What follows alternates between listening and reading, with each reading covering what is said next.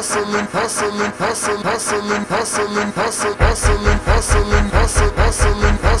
right, what's up, y'all? Oh, welcome to the Muscle Hustle podcast. I'm here by myself. Coco left me today, so I'm here with my guys. We're gonna introduce each other from left to right. Let's get it. Oh, left this one. Okay, all right. So he was right. All right. So, yeah, TJ Tijani, here in Houston. Originally born in Nigeria, grew up right here in Houston. Real estate investor. Been in real estate since 2015. Kind of been wholesaled. I've wholesaled. I fixed and flipped. Long-term buy and hold. Started cutting my teeth pretty heavy in the Airbnb space in 2017, and now we dabble into the hotel space and the boutique hotel space. And now we're actually getting to development as well. So we're working on our first commercial development as well, and a few other things that we're tapping in on. So I'm excited. My name is Cameron Jackson. I'm originally from Baton Rouge, Louisiana. I currently live in Houston, Texas. I'm a commercial real estate investor and residential real estate developer and investor. I've done a couple different things where in Louisiana, I opened up the first shipping container park. And now I've really just gotten to a lot of single family and multi-family deals. And social media has become huge as well. So I'm using that to leverage just different investments, networking, and different things like that. So that's what I got. That's what's up. Yeah, hello, my name is Gregory Thomas II from Marshall, Texas, Northeast Texas. Been in Houston since 2006. Been a real estate investor, developer, former agent, real estate agent, and now I'm in the commercial space. Been in the commercial space for horizontal and vertical development for like the last 2-3 years, and that's pretty much what I do.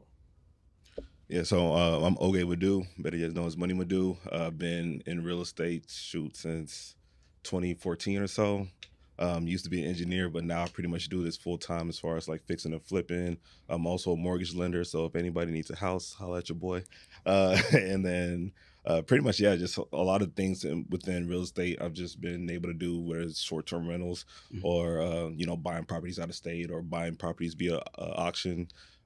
Been through a lot of trials and tribulations within real estate. So real estate's that one industry where, you can make a lot of mistakes, but make a lot of money at the same time. So Bet. So let's get down to the nitty gritty. So what got y'all into real estate?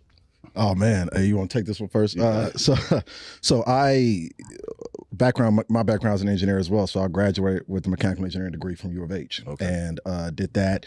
And it was tough because I had to put myself through school. And so when I graduated, one of my boys, he literally handed me a book, and he said, "Bro, I watch you hustle in school. You need to read this book." And you can probably guess what book that is. It's Rich Dad Poor Dad. Yeah. And so at the time, I was working offshore. I was an engineer working out in the field out in the Gulf of Mexico. I was what you consider a subsea installations engineer. So right at the face of the oil and gas economy, all the equipment that is used to build and produce crude oils and hydrocarbons subsea, I fabricated them, I installed them subsea. So I went offshore quite a bit, but it came at a cost, and I was gone all the time, like 67% of the year I was offshore. And I took that book with me offshore on a 3-week hitch, and I read it twice. And that was a light bulb moment for me. I was like, man, I need to get off this boat, this rig ASAP. I need to go buy some assets right now. And so that's what turned me on to real estate. And it's been literally, I started wholesaling. I started learning how to wholesale. Remember YouTube University? I started Googling a bunch of stuff, and I would work offshore. And you can imagine working offshore, your phone time, your internet time is quite limited. And so sometimes you don't have much internet at all to even call home. And you literally have to kind of stand in line, almost like a payphone, to call home, as people will be in line calling home, and I'll be in line trying to call sellers to convince them to sell me their property. And so that's how I kind of got into real estate, man. It's been real estate ever since. Okay, bet. Cam. Interesting.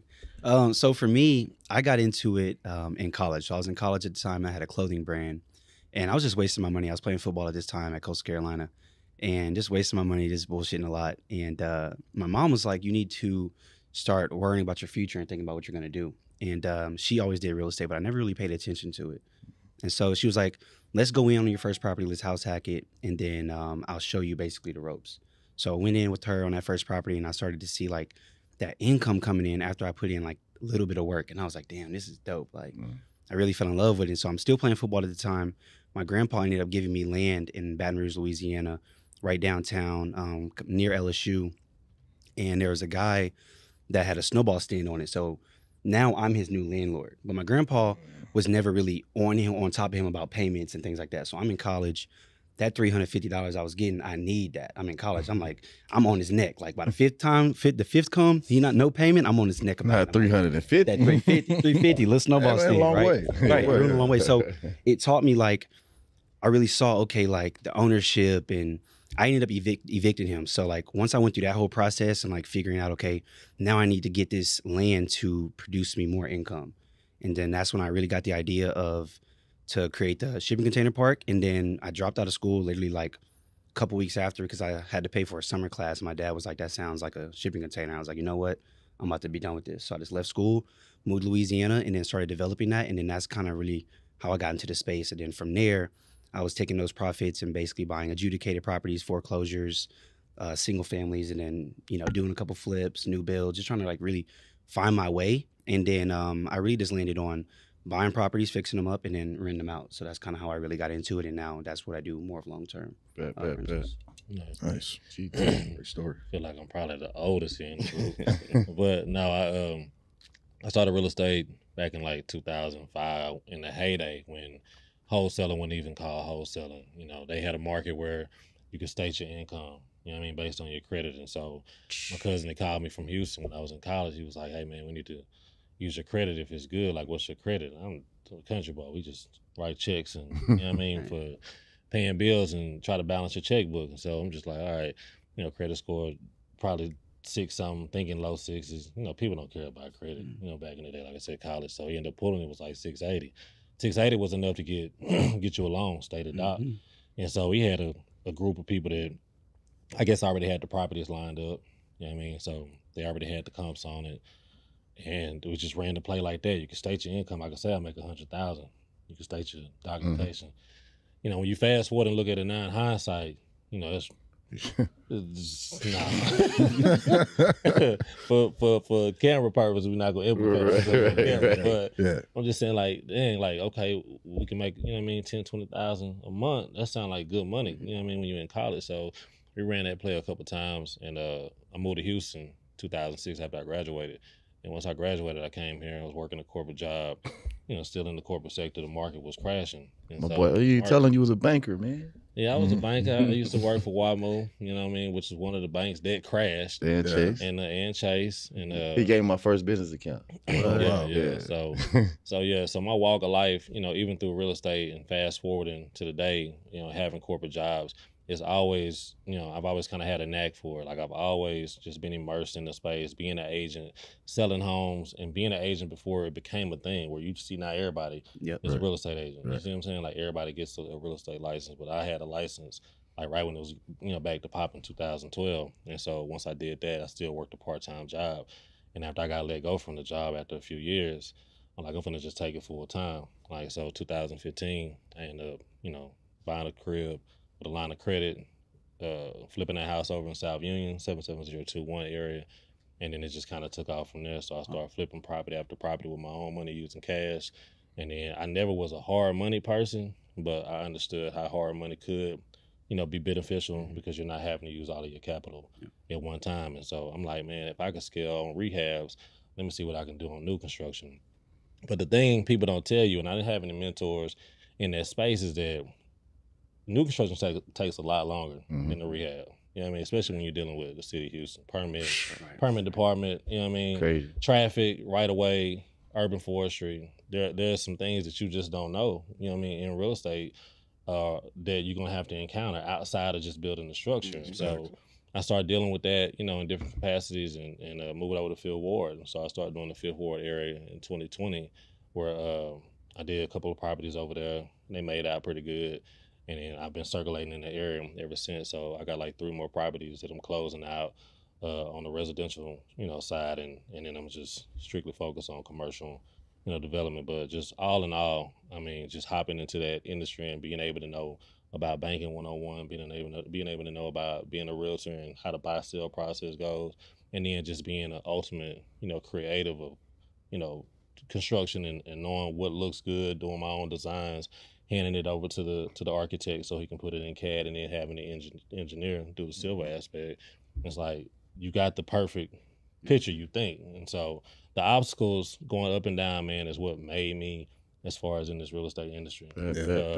You know, 100%. the experience is definitely with the experience. And so I'm glad to be able to, you know, reach back to people and tell them what to look for and what not to look for. And so some people will probably put a price tag on it, but man, a lot of that stuff, man, you just pass on the game. Hopefully somebody passes it, you know, tenfold. So that's my in a rundown, you know what I mean, 15-year experience with real estate. So with me, I've always been big on just ownership and just in general. So when I bought my first house, bought it. I was working out of West Texas, so I just graduated from UTSA, electrical engineering degree, and I was working at a buildings material company. So the people that make sheetrocks or wallboard, I was working at the company out there, and so I'm in a small ass town, 10,000 people.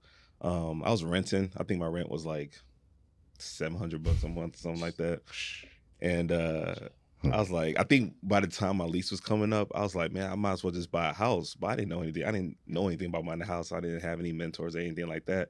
So I literally looked up on Craigslist, saw a house it was recently renovated, going for like $65,000. And so I hit him up. I was like, hey, I'm looking to buy. I'll buy it for like 60,000. I don't know what I'm gonna go. I'm just saying a number that seems right. I don't know nothing about nothing. And so we agreed at 60,000. So went to the Bank of America, got me a loan. And so when they did the appraisal came back at 58.5. And so I went back to the sales like, oh, I'm not coming off the difference. Like, we have to settle on this number. So we ended up settling at 58.5. So that even helped me save a little bit more money on top of that. And I think back then interest rates were like low threes or something like that. Right. So I got the house for cheap. I think my mortgage was like $500 a month, you know? And so that's kind of like my first encounter within like real estate.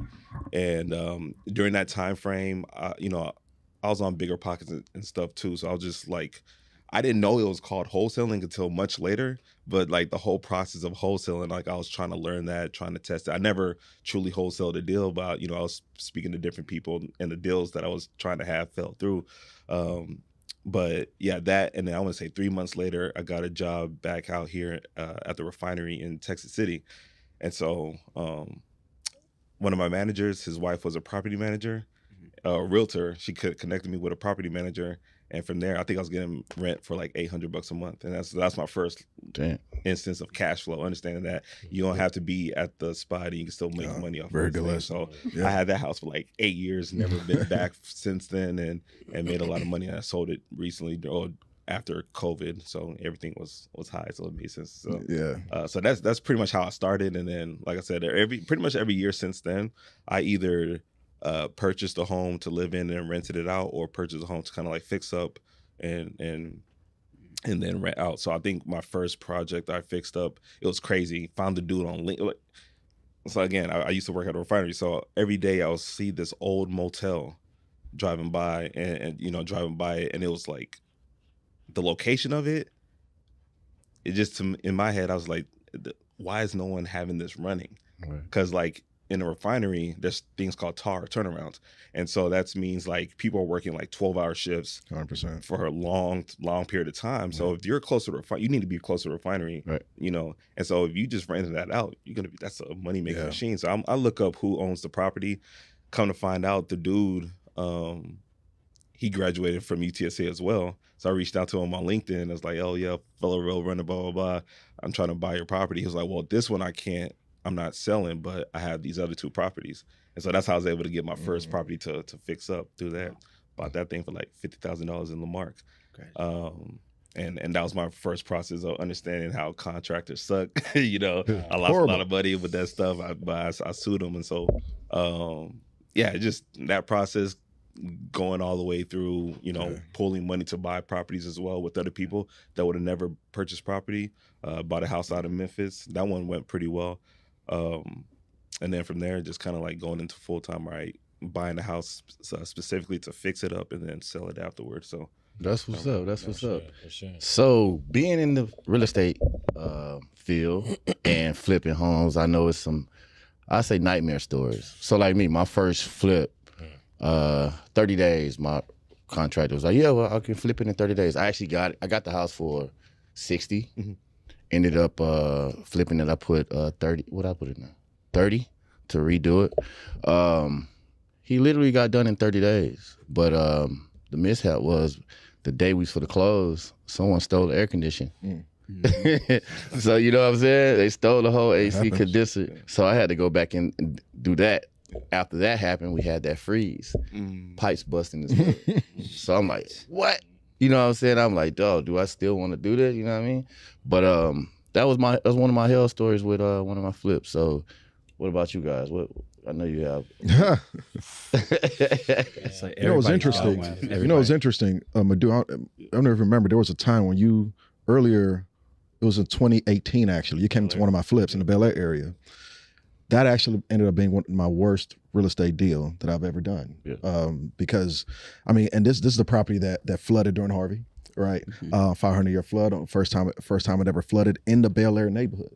And the benefit for us is that this particular property was a one-story house amongst houses that were torn down and built 2 stories. Like these 2-story homes that were brand new were going for 1.5, 1.2, 1.6. And so there weren't that many 1-story houses in that neighborhood to where you could still be zoned to Bel Air High School and still be in that neighborhood for under 700,000 and 750,000. So we had that going for us to rehab one of the fewer 1-story houses.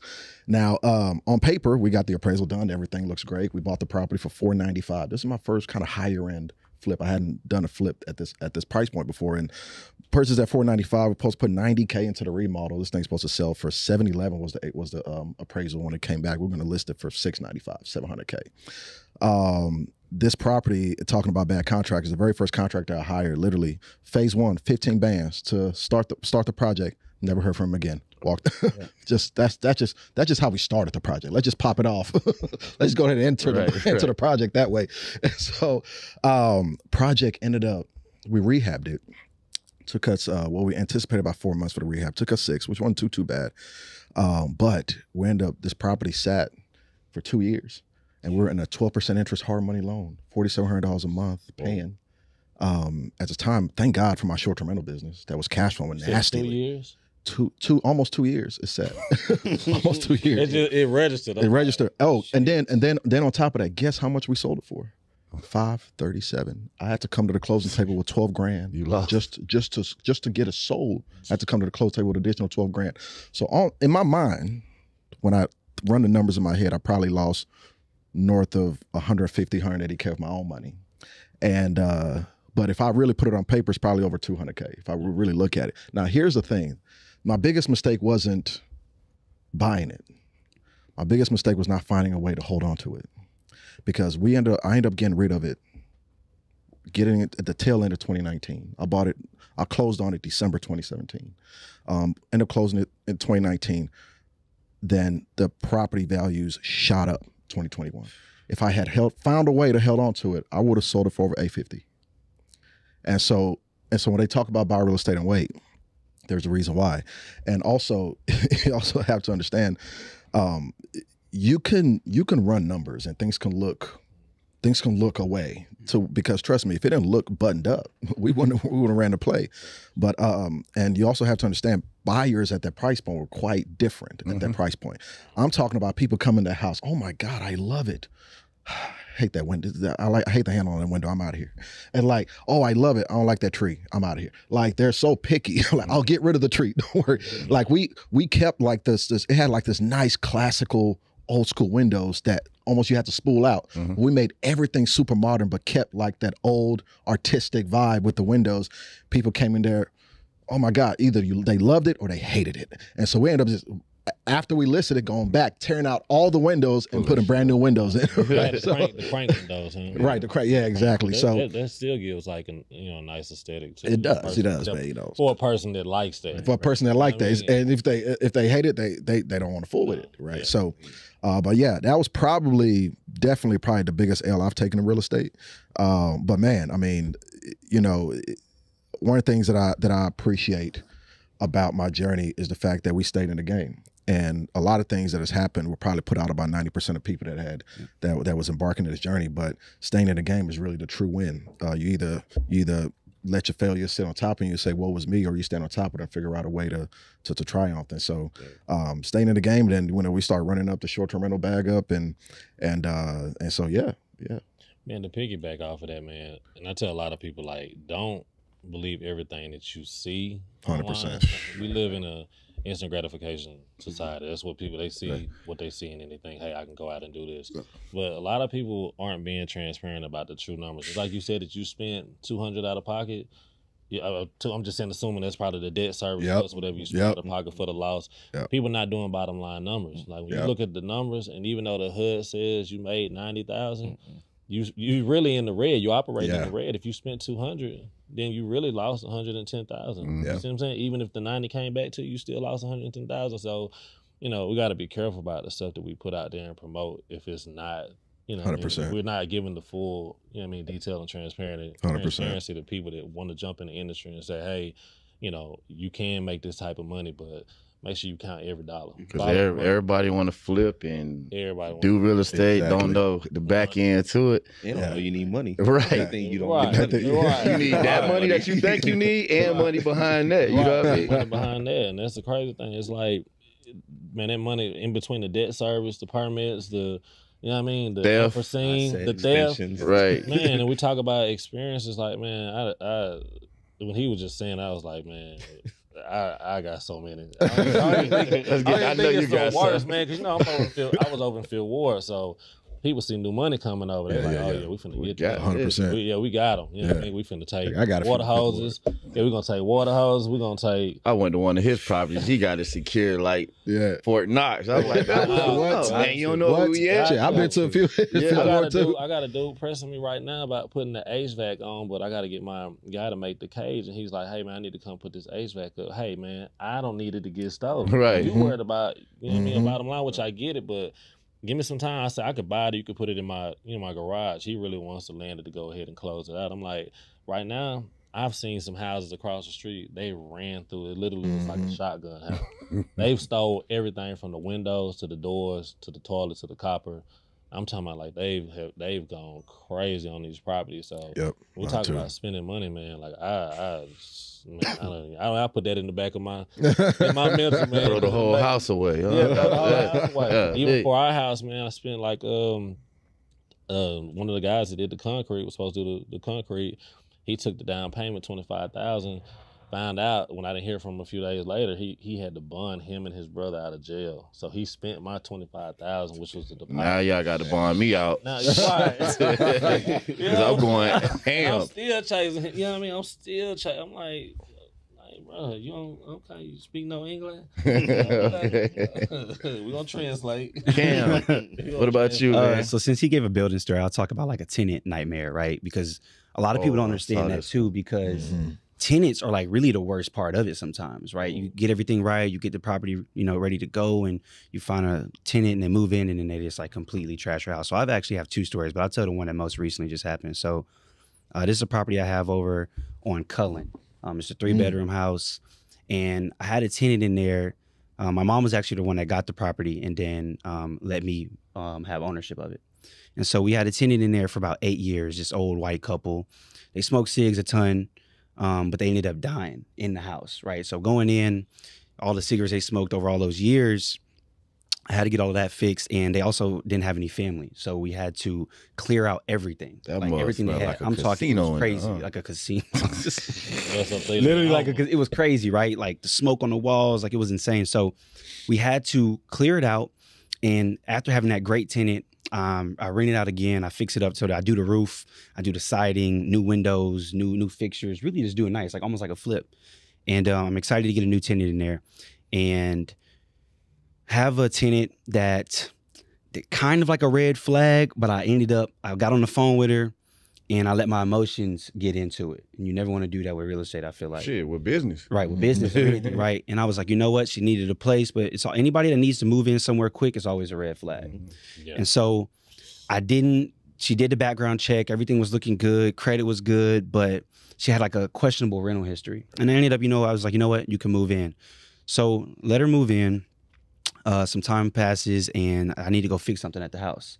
So I go in the house and it looks like a trap house, like the way they have it inside. Like there's like one couch in the living room, like a TV, but there's like nothing else. Like there's just like roaches everywhere. They got this big old black dude sleeping on the couch with an ankle monitor on. I'm like, in there cleaning and fixing stuff up, like fixing up the kitchen, and he's not even waking up. Like he's in a deep sleep. So I'm in there like, something's going on in here, right? On them perks. They ended up not paying rent for a couple months. I'm like a good landlord, so I was like trying to work with her. And so after like 3 months, I was like, look, I gotta evict you. So I ended up evicting the lady, and at this point, I'm out like maybe like 6,000-7,000. I ended up evicting her, and soon as I evict them, and the day they're supposed to leave, I go there and they busted out all the windows. They took the stove, they took the microwave, they took the fridge. Just like you were saying, anything of value there, they took it all. They like flooded the house. They knocked holes in the wall and put like beer cans in them. They just completely trashed the house, right? So I ended up getting it fixed, and I was like, all right, well, you know, that's on me. I took the L. I was like, whatever. I get all the windows fixed. I get the house fixed. They come back after I fix everything and trash it again, right? And I took the L on it because I'm like, at the insurance, if it's not over a certain amount, they're not going to take care of it anyway. But I say all I have to say is just like picking the right tenant is such a key process. And like, you want to make sure like you're checking their Instagram, you're checking their Facebook, you're calling their old landlords, you're calling their sister. Like, you got to really investigate these people that you're going to put in these homes, because even though I was out that 3 months of rent, I ended up losing like even like 15, 16,000 just because of that. And I'm at the point now where this happened, like this was a couple months ago. So I even still have the house boarded up right now, fixed everything on it, but I really wanted to like wait and give it time, because a tenant like this, that's why I kind of like going Section 8 route sometimes, or getting, like you were saying, purchasing a property that costs more so you can deal with better people. Because for this instance, I can't do anything about it. Like, I mean, I'm but gonna it's the spend more area money. too, though. It's the area too that I have the property in, and that's on me. And I understand that, you know, the people that I'm dealing with at the same time. And I couldn't do anything about it. I couldn't sue them. I would spend more money suing them. They don't have any property, so I can't go. They allow them to have one car, so you can't go repo the car. They don't have a house that you can take. Like, there's literally nothing you can do. And so that's why sometimes I like programs, because at least you have somebody that has something to lose. A lot of times, if they don't have anything to lose, they're just gonna, you know. Well, sometimes you got to take the law into your own hands. And you do, and you know. But the bad thing about that is they know my Instagram, my social media. So like, they were watching me on my social media and like knew when I fixed the house, went and messed it up, and then like also it's like I try to be a good person too. So it's like I really didn't want that. You ever heard that term, the nice guy always loses? Yeah, I understand. We working some things out. We working some things out for that, but that ain't take your feelings out of this. You gotta take your feelings out. Something important though, like anybody that's trying to move quick, red flag. Red flag. I've had them. I've had those experiences, man. Like, yeah, you know, man, they're selling the house and I gotta be out. And, you know, my 30 days are up. And a lot of times overnight movers. Overnight movers. And they do that too, because when you evict somebody and like it takes a little second to get on their record, so they can try to hurry up and go jump into another spot, and then they'll be good. And a lot of times now, even it's getting bad. Where a good thing we live in Texas, because if we weren't in a landlord-friendly state, like we were in Cali, they're teaching people how to squat now. They have courses that these people can take to learn how to squat. So they'll come in your property and they'll squat, and now they in there for the rest of the year, paying no rent, doing nothing, trashing your apartment. You can't do nothing to them at all. And That's it's a big issue. It is something you can do. There is something you can do, but the choice is yours. There are things you can do. What's the app or the application where they allow you to pre-screen? I think I used it a few times. I can't think of it. I know what you're talking about. They'll tell you like good renter, bad renter. I think that's flawed too, man. Like I use that. They say, oh yeah, you can rent to them, and then you know you end up renting to them. And trash. Again, trash. Above a dub, man. Trash. Tenants can be a downfall, but you just gotta screen them. You gotta have a process. I hate them. I'm not gonna lie, bro. It gives me a eerie feeling not to know what they're doing. You know what I mean? Then you want to put cameras in your spot and invade their privacy. You don't know what they're doing at the house. Like you don't know, like you said, it looked like a trap house. You don't know if they really were cooking crack in the kitchen. Like, you don't know. So it's just like, I'm still held liable for anything that happens over there. And if you're renting from me 9 times out of 10, you're not gonna have the money to replace it. Yeah. Like you said, if I try to sue you, what am I suing? You can't do nothing. You know what I mean, you can't file a summary judgment on nothing. Nothing from nothing leaves nothing. Right. You know what I mean? So it's just it's bad, bro. It's bad. So what's your bad experience, man? I just told you. You got they were trying to, man. I got, man. Yeah, we didn't talk on the phone a couple of times. Hey, man, pull up, man. I just been doing this for so long. That's why I was just telling you I'm burnt out on it, man. It's just like I've had every experience, man. Like Yeah. I'm seeing them on camera. Like the robbers, they don't care. They'll wave at you in the camera. Because by the time you set the alarm or call the police, we know the police not showing up until an hour later. Right. After that, they done took 5,000-6,000 worth of inventory, and they literally, I'm looking at them on camera. Put the 2x4s stop, over the fence. stop. They're putting the 2x4s over the fence, putting Hardy over the fence. I'm like, You can't do nothing about it either. 'Cause can't they do nothing long about gone. it. Man, I've had to hire people to like sit there overnight, paying them $100, you know what I mean, $120 a night, and then as soon as they leave, boom, they kicking in the side. They gonna look at the cameras like. If it's a crackhead or just a straight up thief, like they will Deer in the head, like they will outsmart you. Like they've already peeped the camera system. They know professionals. they know exactly how they to gonna look get into at the your camera. property. Yeah, they gonna look at the camera or do this right here on that. When they come, man, they broken in any possible way, like through the side, hopped the fence, knocked off pickets. I mean, it's And they quick. they're in and out. quick. They're quick. Right. And I like how you said earlier about like how people get the information from social media and they see it and they like think that getting into real estate is easy. You don't need no money and these things. But like that's why like with mine, I like to show these Right. things that happen. Like, look, man, this shit's good, but this gonna happen to you. Like No, this for could happen to you for sure. No, for sure. People always it's gonna say- happen. Right, it's gonna happen. I say like Right. showing HUDs and all that. Yeah, that's cool, but you got to tell them the bad side. Right. I think the best thing for a first timer or you want to get into it is to get with somebody like you guys.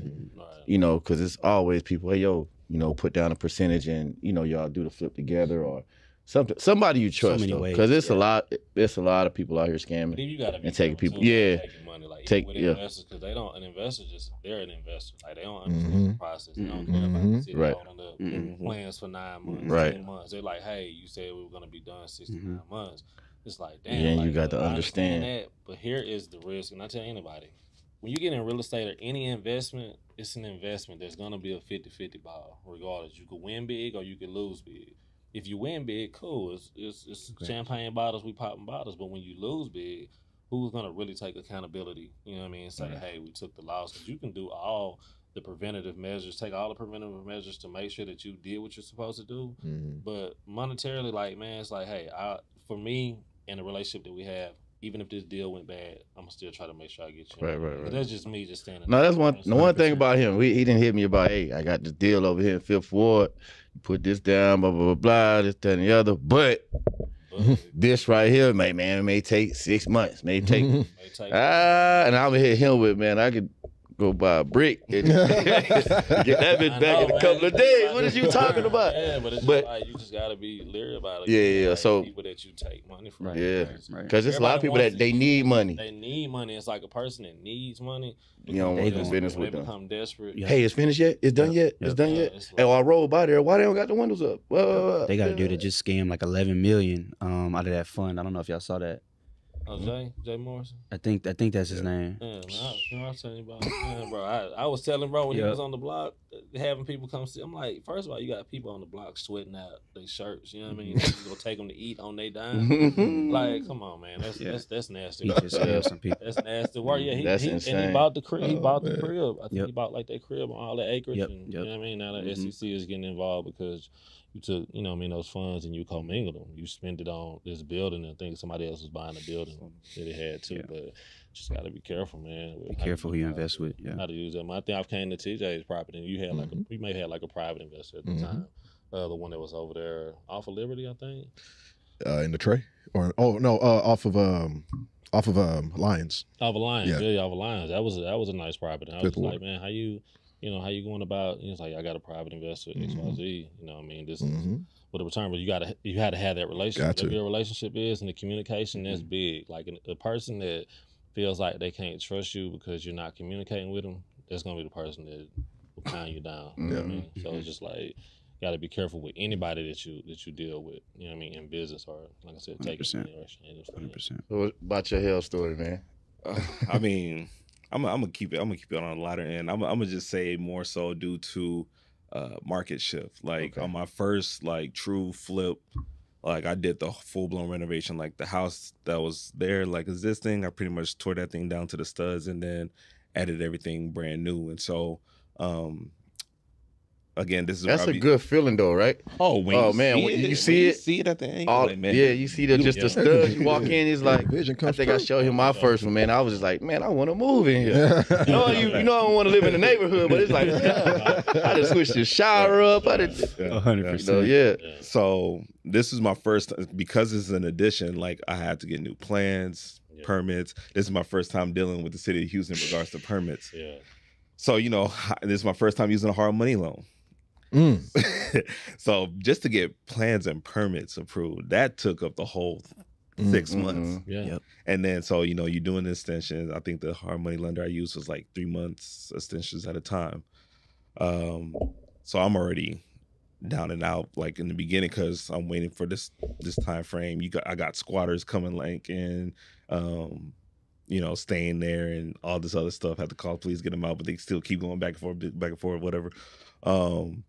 And then once I finally got the permits approved and I could start, everything in a sense went fine. But by the time I was done, the market now went from 4% interest rate to 6, 7. Big shit. And so like the market of buyers that I was looking for, they're not there. Like they're looking at other houses whether it has like maybe a garage or whatever the case is. They don't trust the area just yet because this was actually in East Downtown. Like it's right next to East River 9, all this other stuff. Like people in Houston, you would think that if you had any kind of foresight, if you get this house, it's going to be like the Heights. Right. Like you gonna make your money back, no problem. But it's almost like you need someone from out of town that don't really understand, maybe someone from California, and be like, oh, yeah, I mean, this looks nice. It's a great property. The area, because I always say if the city is putting money where you at, then the valuation is coming. It's right behind. 100%. But, a lot of people just don't see that vision. So that property, I went over budget a lot. So how I'm pricing the property is kind of like on the higher end too, versus what I initially calculated my after repair value to be. And so, again, I mean, I think I went over budget probably 40,000. And then that's not even coupled in with all my holding costs. The holding costs is just as bad. Yeah. So, and then I couldn't sell it for what I wanted, so I had to go ahead and refinance. And luckily, I was able to refinance at a decent rate. But I'm refinancing at damn near, what's my rate right now? Like 9, 10%. You know what I'm saying? So when my notice is high, so I'm almost forced to do Airbnb just to make sure you're right. So yeah, that process. Yeah. But again, I documented everything. So when I went, because I actually just finished a project right across the street from it, so that one went a lot smoother. I'm on month 5 with that one. So it's just, I always tell people just document the process as much as you can because it's going to make the process smoother. And then, like you had said, like try to, if you're new to this, because I think all of us, we just have this mentality. Let's go. Fine, we'll figure it out ourselves. But if you're new to this and you have to find someone that's done this already because it's going to be hell. Yeah. Hell. For sure.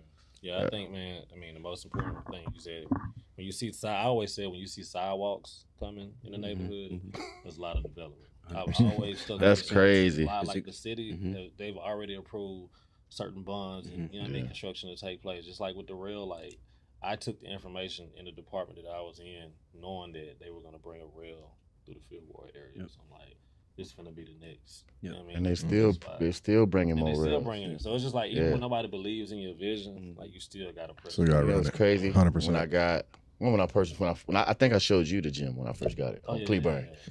Yeah. People saw it and was like, "Why here?" You know what I mean? Oh, it's too much work. It's this, that, and the other, right? But the crazy thing, and then I had people like, "Yo, why don't you just move to Pearland? You should move it out that way, or Fresno. You live out that way. Because of the." I guess the economy and then how the type of people that stay out there, but not knowing, I'm looking like, man, this is for the blow up over here in a minute. You know what I mean? And how I knew it was for the blow up, my lease at the time was, when I was leasing, was at a certain amount. The landlord went up 5 bands. Shit. I'm like, what? now I'm thinking like, okay, I'm gonna try to act like one of those overnight movers. But I'm like, I got too much shit in this gym to be talking about moving. Right. But I'm like, man, I got to figure something out, man. We gotta get something. I'm calling him. I'm like, yo, bro, we gotta find something. We set the meeting up. Landlord, and he already saw what was going on. Like the landlord was already mentally invested in what he could. He didn't want to do nothing with the building at the time, but when he saw what he turned it into, all right, this is the price I want. Yesterday's price is not today's. Yeah. I mean, so I see one of those. You gotta respect it. Yeah. And me and my brothers was talking. He was like, man, that's fucked up. Blah blah blah. I'm like, hey, it's business. Yeah. You know what I'm saying? You gotta respect it. So like, if you do grab a property, and you see that the area is blowing up and the landlord goes up before you try to buy or before you purchase, man, plan of action, man. Please, right. Put a owner finance, in place, put an option to buy. Like, even if you don't buy, have an option. Had an option, at least if you do 2-3 years, you gotten the equity out of it. Right. You know what I mean? Like, you made the revenue off of it. Say, if I want to walk away, I at least made my money back times 10. If you don't want to sell it to me, cool.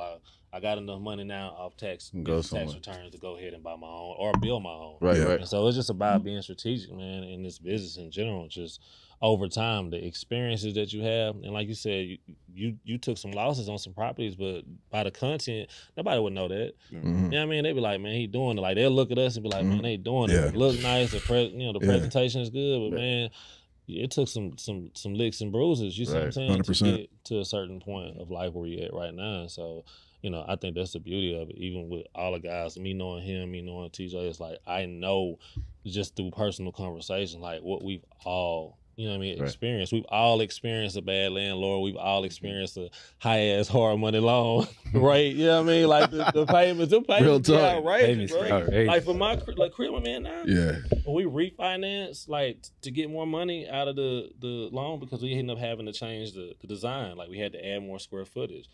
They went from 8.5 to 12%.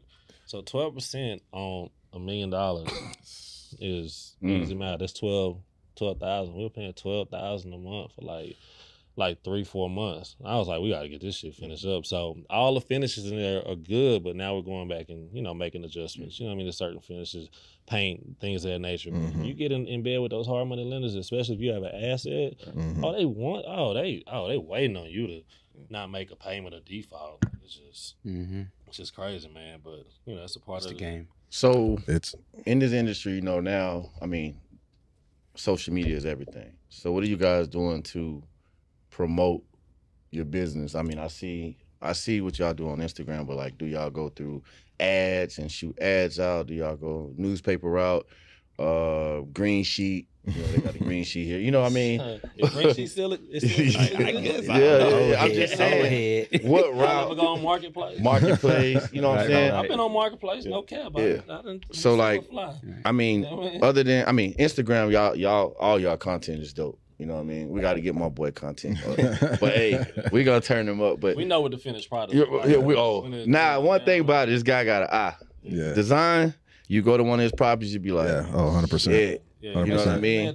Man, took a little time. We got it right. If we can just get him a cameraman to follow him, it's over. He got everything else. I'm not a camera dude, and that's the thing. Like y'all, I admire the people that shoot the content. I'm like, man, that look good. Like I would definitely have my schematic set up like that, but I just don't have the energy and time to do it. Like, am I gonna really set up 2 cameras or 1 camera with a stand and I told you I got the click button. I'm in like one-on-one. Ball fist and all. Like, I'm clicking. That's hilarious. Yeah, I think everybody's probably to some capacity advertised through Instagram or Facebook or, of course they're now the same as Meta, right? So everybody's kind of, advertised through that, particular outlet. But even Instagram and Facebook are getting greedy. Like, they cut down your engagement. So, you got to really have a market, which is important for you guys when you're shooting content because you're engaging with people. So now they really can tap into what you do as a person as opposed to seeing what your post is. So when they see you get on lives or see you, do stories, they're engaging. And so I think that's the biggest thing for anybody. And for me, like with a property, I pretty much have a pretty decent network of people that they like the product. Whenever it's done, they're gonna come by. So I haven't really had to, do too much marketing. So That's a blessing. Yeah. That's a blessing. Right. Yeah. Do that. That's what's up. That's what's up. Yeah, So- I mean, it's just, go ahead. No, I was gonna ask. No, I mean, it's just to your point. I mean, it's about adding value, right? I think a lot of people kind of misconstrue the way money flows because the math with money is not to work more hours and make more money. In theory, if you work more hours, you get paid $20 an hour. You work more hours, will you make more money? Yes, but of course you'll be capped. It's about adding value to the marketplace. The marketplace is outside, social media, any people around you, and that's what we do on social media. We're just adding value to build credibility, build our brands, and like you said earlier, especially with the way Instagram is and these social media platforms are going right now, it's important that they want to see exactly what, not so much, it's one thing to just talk to the camera, but if they can actually see what you kind of do, For sure. that's incredibly more value. That's what about a lot of our content shifting to. We want to bring them out to the field a lot more. We want to have more conversation, probably riding the cars, things like that. So we're trying to switch things up too. So And that's important too. And so like when you take that money that you make from real estate and you put it into another business, that business may require a lot more content. Like this particular is my brand, PRD. All right, Cam. One time for the one time. Public relations department. But you put that money, you're gonna have to create some form of content to have people engage. And so if I'm not doing it in real estate, I'm gonna go ahead and turn it over 10 times to another business. So make sure I'm gonna get with y'all cameraman. See what's what. And see what's what. Yeah. For sure. Yeah. I think, especially within obviously the biggest way right now is social media, whether it's through like Instagram, TikTok, Twitter, whatever the case is. Really the biggest way, honestly, too, is again, once you do provide that value, just try to figure out a way to capture those people so that, biggest one is an email list, right? So, once they're in the email list, these are people that really are rocking with you. So you do decide to, promote, selling a course or selling something or having some kind of event, that's who you hit first. Those are going to be the people that try to buy from you the quickest versus always posting on social media. Now you're relying on boosting your post or running Facebook ads. I mean, I've heard recently, and I still need to test it out myself, like running, Facebook ads has obviously been kind of whatever. Trying Bing ads, like Bing, like what you paying for Facebook is going to be lower with Bing because a lot of people, whatever, but people are still on Bing, surprisingly. So that's another thing I'm gonna test out too. But yeah, I think social media, just creating that value and then try to get your followers from all these social media platforms into your own ecosystem is really the best route to go. Network. 100%. To piggyback off of what you said also is like providing that value is huge. And then the credibility. I think now a lot of people say they don't want to get on social media and post, but like it's credibility. Nowadays, like when you meet somebody, like for me, for sure, like if I meet somebody and he's saying he does all these things and he wants to get locked in with me and we're going to do a project together, I got to see it. Like I need to go to your page and be able to see what you have going on and legitimize it through that. Right. And that's just kind of the times we're moving to. So credibility, providing the value. And then also, like you said, that community where you have people that are buying into what you are doing and what you're saying. And then they want to, because let's say you want to go raise money or whatever it is, you have a community of people that trust you and that are seeing what you're doing. And they want to invest in you and whatever you have. A lot of people just they'll ask you for something like, man, you need to come out with a course, you need a shirt, something. I want to put some money in your pocket. Right. And so that happens a lot. And a lot of times just being authentic and just really showing, like he was saying, your day to day, you headed to the job site, just posting a video of what you do, your day in a life, and just so they can really see it. Because Instagram and social media, you can always fake things, right? But when you're doing it on a consistent basis, it's like, how much can you really fake? You can really be authentic. And not to say people can't still do it, but, just providing value, building a community, and also just being authentic and then providing. Yeah, I thought too, like, I'm trying to see how we can get my audience more tapped into not even just the business side, even a peek into stuff outside of business too. 100%. So that's why I'm thinking about going more into gym content. Okay. You know what I'm saying? I don't really post gym content like that. And that's what mine is, right? That's what mine is. So it's part of your daily rhythm. What's crazy is, all right, so I'm heavy in the gym. So my content is gym. You know what I mean? So now I'm trying to get and shoot my content like what y'all do, like my flips or just the whole lifestyle thing of what I do, my other businesses and stuff like that. So that's the crazy it's like part, you know what I mean? reverse. It's reverse. And it really benefits you too, because when people know exactly what you're doing, because like you said, like you would just think that you're on fitness, but they don't know about the trucks and the real estate and all the other things that you're involved in. And so it's just really good to just show that. And like that's one thing I had to like realize when I started, was just like showing, because I got into it because one of my friends was like, man, when I was building my first business, he was like, bro, you got to show people what you're doing. Like, this is cool. And I just think it's boring. Like, I was just like, nobody wants to see this. But even just in the sense of you going and working out, headed to your job site, and then coming back home and cooking a healthy meal, they are interested in that. Like, they want to see that. Because that's motivation. But that's motivation too, because it's like people say they don't have time. Yeah. Like I see me at the gym 5:30 in the morning. He in there getting it. You know what I'm saying? And I don't even post and he gone, you know what I mean? And he flipping houses, building hotels and all types of stuff. You know? So it's relatable.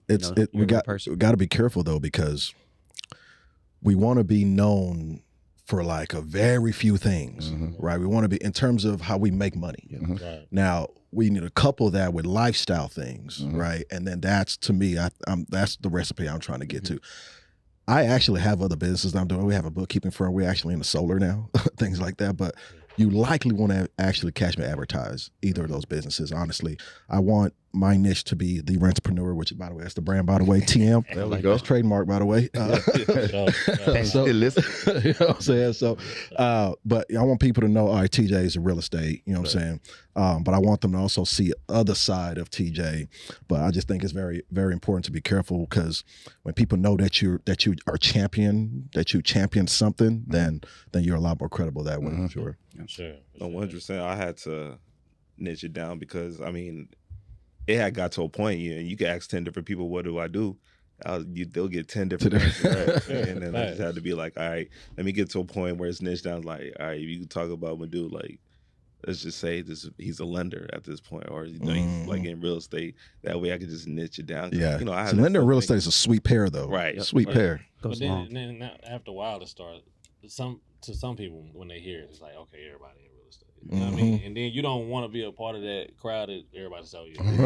Yeah. So you want to, but you don't want them to be, you know what I mean, in your business to where it's intrusive. So it's just like, I'm a serial entrepreneur.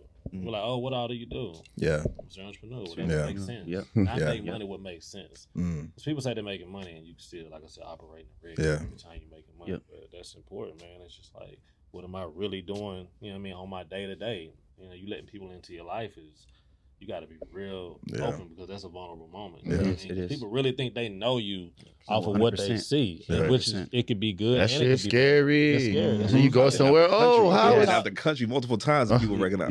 right. It's crazy. When people, it's funny, like when I put my son on Instagram, they like, oh, look at Parker. You don't know Parker. Right. Look at my son. You know what I mean? They be like, leave Parker alone. Bro, I done been out. I done been out. Oh, how's Caden? Yep. Like, what? Yep. Man, let me take this down. His birthday was yesterday, right? Right. What? That's the aspect I'm protecting. Yeah. Like, you know, a lot of people are like, why you on post? Gotta You know, protect. the family out and like that's Man, private time. yeah. Like, I don't live. Yeah. For me, I don't live on social media. I live in the moment. You know what I mean? Like, depending on what it is you're doing, it's required. But for me, I live in the moment. When Instagram came out, what, 2011, 2012? Something like that. So, I remember I ran up the following to like maybe 18,000, 19,000, right?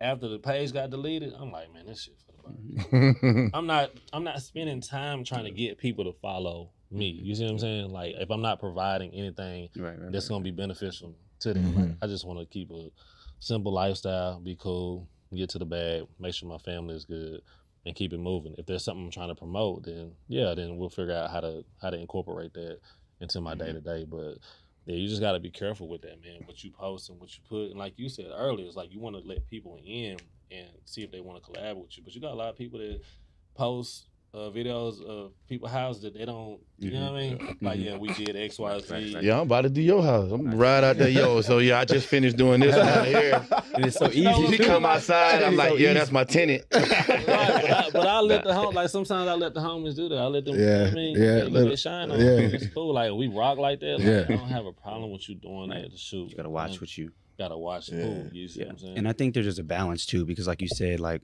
when you're showing so much of your life and your business, and like you said, you go out and people will recognize you. So like you really have to find that balance of like showing everything, but also keeping your life private in some areas because It's a tough balance here. it's a tough balance, and you just really have to find it because you're gonna get noticed, and depending on what you throw out there, it could get personal, and you just gotta find and maneuver through it. They come to the crib and be like, "You look familiar," and I'm like, "Do I look familiar because you really saw me online, or do I look familiar because of how I'm living?" You see what I'm saying? Right. The people will deliver Amazon. They'll try to, I need to bring the package, and you can drop it right there. Right there at the gate. You don't got to come in. I remember Amazon. We were finishing up the house. A person walked in. It was their first day. They walked in the house to deliver a package. I'm like, I'm looking at my people like, what's? I did that. One time when I think that builders were there, you wasn't there. I told you to come. That's the I drove. different. I'm driving up. Walk I'm like, right inside. yeah, bro, doing it right. I didn't walk my son with me. Like, Dad, who house is this? I was like, it's my homeboy house. You good? Come on, let's go. We walked through. Well, he called me. He was like, "Hey, I'm at the house." I'm like, "You at the house?" I'm looking on the camera. I'm like, "You good? You good?" But the gate wasn't on there. So Yeah, it wasn't no you gate. just pull in. So Yeah. ain't no, you just not pulling up. You Yeah. just hit me on the call box. So, yeah, it's real Hollywood major going on. So with that being said, so when is the collab, man? What y'all trying to do? What y'all trying to We do? gotta- Man, we he gotta got just the do it. hotel. I have to make something happen. Yeah, we just gotta, Hotel. it's gotta be a big, decent deal Gotta make where we all can eat, Gotta Make it make sense. make it make sense. Make it make I got deals now. I'm right. I'm gonna say the same thing. I mean, good ones, commercial. Talking about Yeah. hotels that we're raising capital for right now. I got a lot right now off of Captain by LBJ. It's a 12,000 square foot lot. Adjacent to it is another 12,000 square foot lot. So you got about half an acre. I was already doing some kind of design and sketches. You put about 10 townhomes on it. I mean, it's super tucked. Like a super tuck is quiet over there, has mature trees. So I was just thinking, I'm like, even if I don't take it, like it's an opportunity for somebody to take on. I'm always, that's a 10 ain't probably ain't gonna work. Ain't gonna lie. Debt service on there going. Hey, that 10 ate up just off the excavation. Yeah, man, the project is gonna probably cost like 2.6. You know what I mean? But You'll gross. You probably gross like 3.5. I'm gonna hit you for 20 just to clear the land. You already, hey kid, how much you gonna charge? Right. A dub. 20. A dub. Man, a tree fell over in the storm. I just need you to go. A dub. But yeah, nah. But that's what's a lot up. of deals. You just gotta look at the market. You know what I mean? Like you gotta see who's really spending that type of money right now. Like certain houses that you build, like you were talking, like TJ was talking about, like he did the property over in, was it Bel Air? Yeah. Bel Air is like there's only a small percentage of people that buy at that level. Yeah. So your product has to be. Yeah. You see what I'm saying? It has, like we talk about, people say bring your pickiest buyer. Your property has to be that property that they go look for in that area. They picky. Right. So if you got something in between 275, 375, you're gonna get a bigger pool of buyers. But with the rates being so high, there's a lender. It's like you got people that got 700 plus credit scores, make good income. They getting approved for like what 200. Ain't no houses for two like that. Yeah, not Not at all. Not what they want at all. Everybody want 350 and up. Yep. Right. So Right. one of my students just closed on a property, no interest. No interest. He bought a property, owner finance, no interest.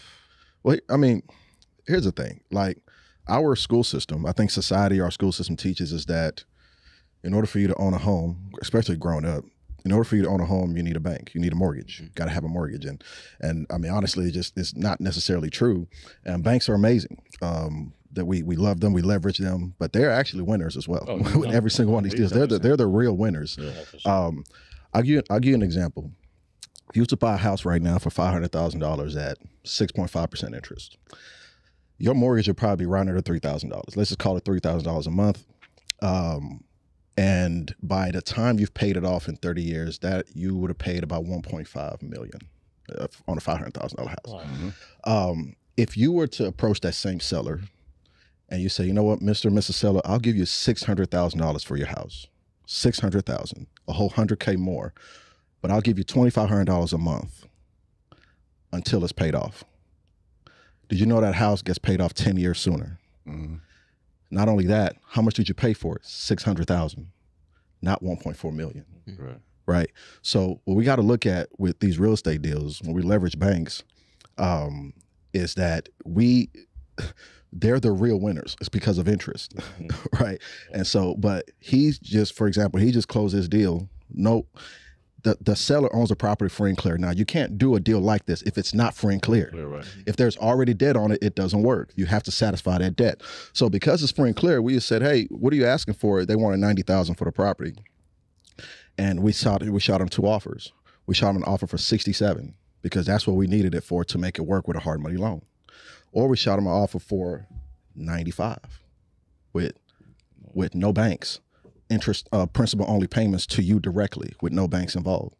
And the seller was like, well, why, did I read this right? You going to give me a little bit more, like even more than I'm asking.